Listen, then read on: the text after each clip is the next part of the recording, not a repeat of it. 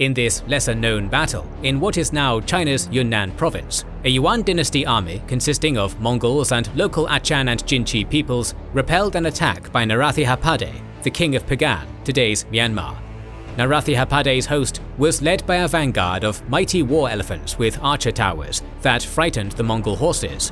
But the Mongol commander Kutuk kept calm, ordering his men to dismount, tie their horses beyond the tree line, then, with their local allies, concentrate arrow volleys at the elephants. The barrage eventually drove the elephants to panic and crashed through Narathihapadeh's own lines. Kutuk then ordered sections of his army to remount, while the rest provided covering fire, continuing in this manner until his troops were all on horseback again and could bring the fight to the enemy, routing them by the end of the day.